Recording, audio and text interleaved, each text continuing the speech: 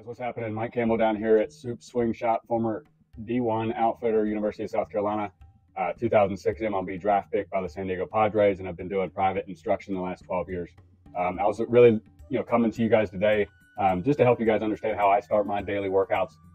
Really, the first thing that we do is going to be a stride drill, just to make sure we're stepping and we're starting at the ground and doing things the right way from the ground up. I mean, that's really where your consistency and repeatability need to be, is going to be with your footwork to start your swing, and obviously being athletic, finishing your swing in a good athletic position. So I've been using T-Claws the last month and a half. Really been a great tool for me to give my clients visual feedback and really help them develop great habits. So I'm just going to show you a drill that I work on with T-Claw, just so you guys can get an idea how this can benefit your hitters or your son or daughter as well.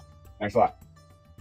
Good, guys. So I have two sets of T-Claws here on the ground. I'm going to have one lane. This is going to be your footwork to go where you're going to want to get your stride. This is typically where I have my guys start, is going to be right here off the back cut of the plate here. My stride wants to be 3 to 5 inches. Okay. We don't want to go out with our stride. We don't want to come in. We don't want to be too short. We don't want to be too long. Okay. So that's really with these T-Claws, you can place them anywhere you want. If you have a player that's really flying out this way, opening front foot, we can set it here, close off your front foot, make sure we're staying inside and through the baseball. But just for this drill purposely, I do this with no ball, no tee.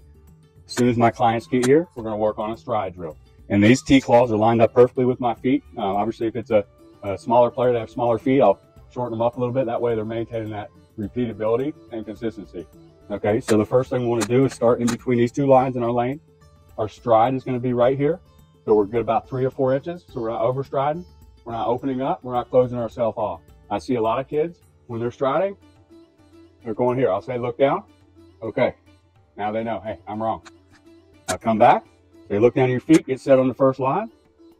Stride low. Now I'm looking down. I'm closed off. I'm in the right spot to hit. A lot more power here. When my feet are balanced and in line. Okay. Another thing is I close this off because we don't want this either. We want to stay straight and stay inside the ball right here. Okay, so that's one drill that I'll do here. Drive, look down. I was off. You guys see that right there. We got 1.5 inches. Okay, I was off. Now I come back, drive. I'm right there where I need to be. Okay, another drill that I do, I have 2 mirrors right here. I can go this way with it, and I can work on seeing my hands load with my stride. That's good. I come back, see my hands loaded with my stride. I was off. Okay, I'm opening up. I need to work on staying more straight. Okay, this has been a daily staple in my workouts and has really created a lot of great habits with my hitters. So hopefully you guys enjoy.